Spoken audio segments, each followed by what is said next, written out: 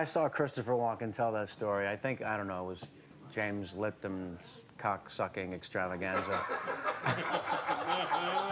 Where he laid claim to the story actually happening. This happened. My uncle was a talent agent, sort of a Broadway Danny Rose sort of guy.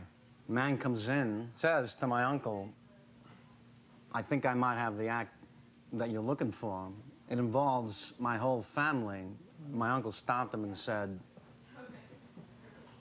that's crazy. What do you mean, your whole family? That's... The man says, the gift my wife has is unloaded on the audience, and that is projectile vomiting. It's all over the front row. Gallagher, that putz, would wish this sort of... this sort of thing was possible from a watermelon. Forget it. This is what's happening to my uncle. He starts to chuckle, but he also is frightened for his life. He senses, ask the name first, then get him out. Don't give him the bum's rush, because this fuck will kill you, clearly.